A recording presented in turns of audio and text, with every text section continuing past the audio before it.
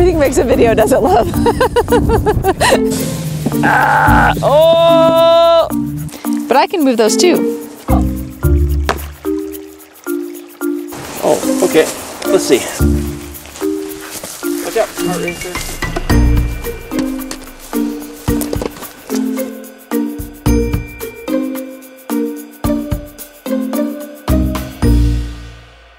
So I mentioned a couple days ago that we're meeting with a woman from the state who is involved in a program or heads up a program that reintroduces beavers into this area.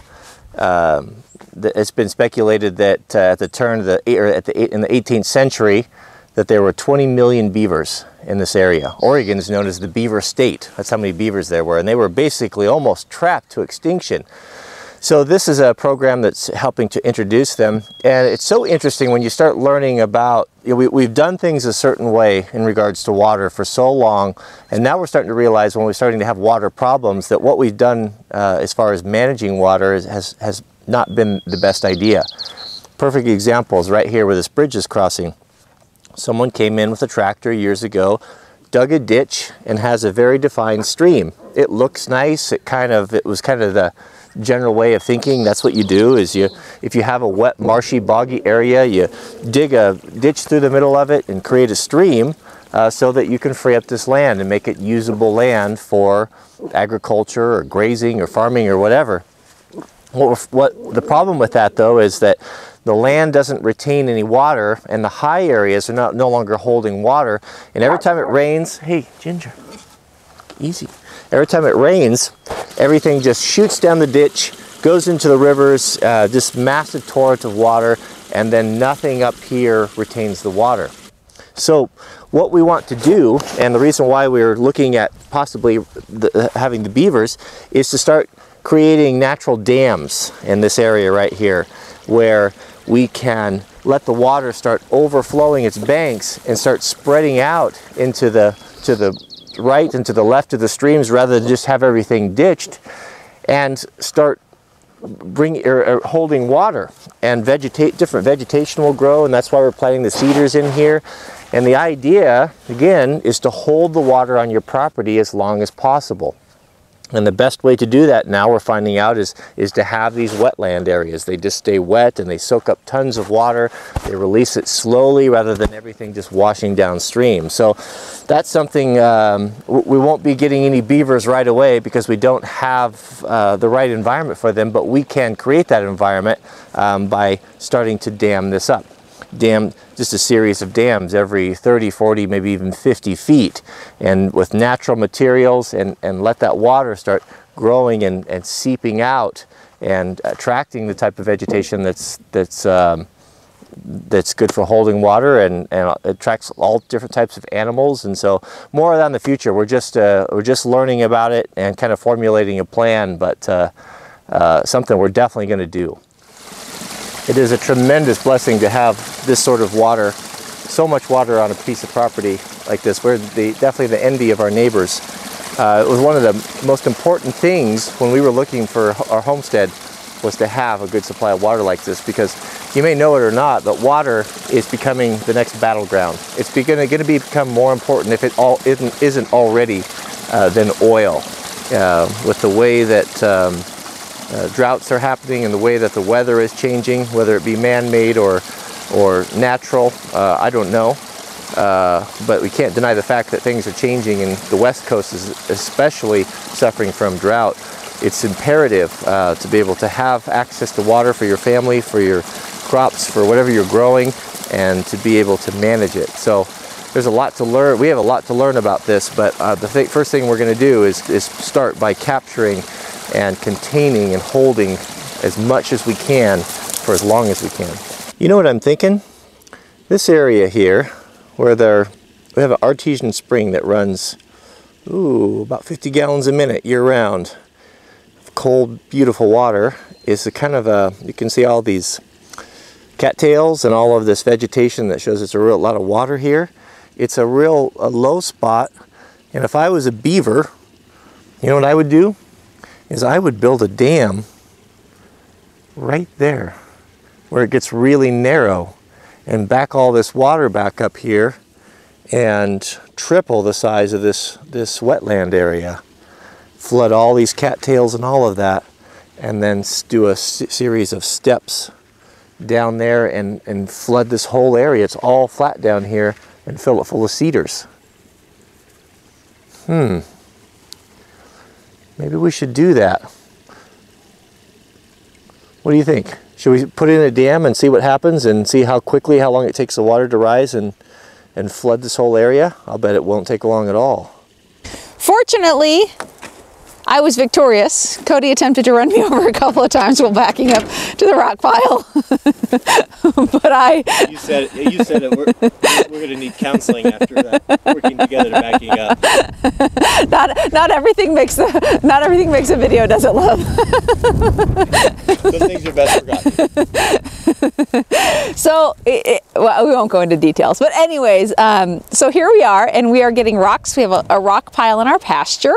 And we're going to grab some rocks and try to slow some of the flow. We've got some little ditches. They're becoming ditches, but they're little creeks, and we do not want to have any more soil erosion. And so I guess it was the DNR or the water lady. The water lady recommended putting something in to slow down the flow. So here we are using a hood of a vehicle, which is a wonderful trailer if you don't have one, and a crowbar and a strong man. Highly recommend all three.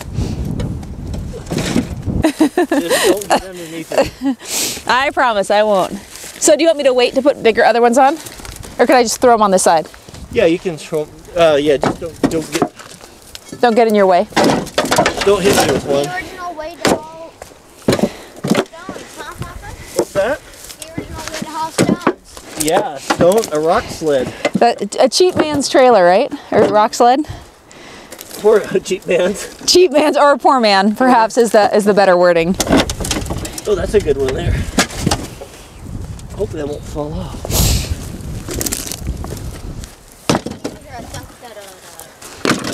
So hopefully we'll find some snakes too, huh? Snakes. I mean, if I was a snake, this is where I'd be. How about you? Yeah. Whenever I'm working in these rock piles, all the subscribers from Australia are just going, ew. They got the heebie-jeebies. There's no way I'd dig around in a rock pile. You insane? Well, we don't have any snakes here. Yes, we do. How many have you seen? Huh? How many have you seen? I haven't seen any. I've seen some snakes here. I'm talking about the poisonous variety. Well, yeah. I mean, it's not like Australia. Everything in Australia will kill you. You gotta be really tough to live there. The mean animals over there. Pandas won't kill you. Pandas? Yeah, but they're not there. They're in China. They will. Do you mean koalas? Haven't you seen them break the bamboo? Oh, yo! I'll mess you up. More, or is this enough? That's enough. Okay.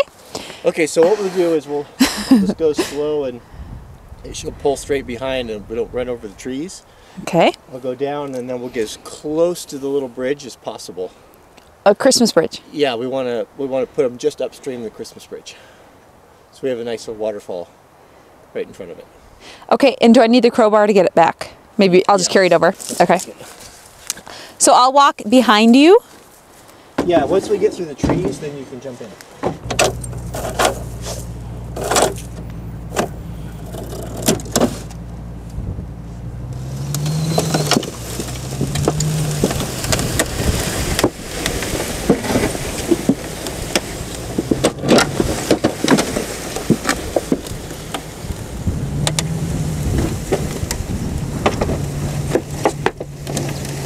As I was putting this video together this morning and going through emails and all of the opportunities and different things that are now presenting themselves because of the success of the videos and the success of the channels, I started to become overwhelmed.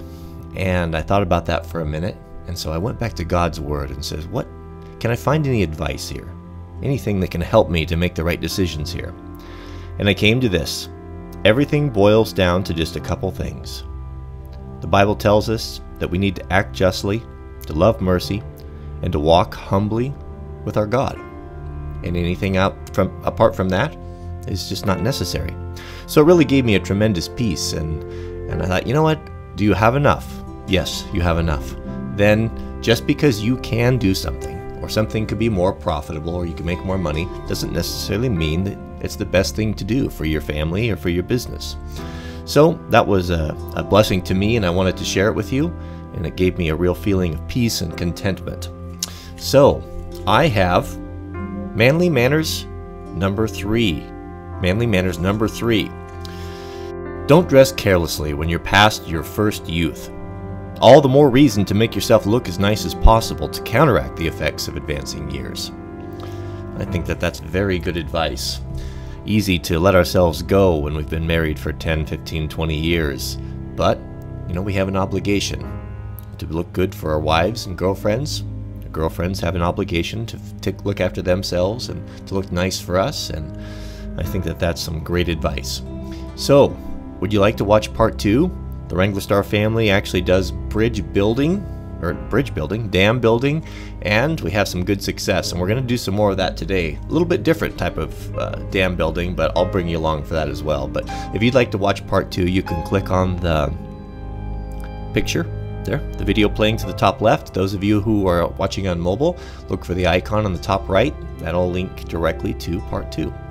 You can now use the annotation. So if you enjoy these videos, these daily vlog type of videos, I would invite you to please comment. Let me know if you'd like to see more of them, or do you like big produced content rich type of videos? It's fun to do both. Let me know in the comments if it's something that you enjoy. I'd be happy to bring you along more for these type as well. So don't forget to click the thumbs up, and we'll see you guys over on part 2.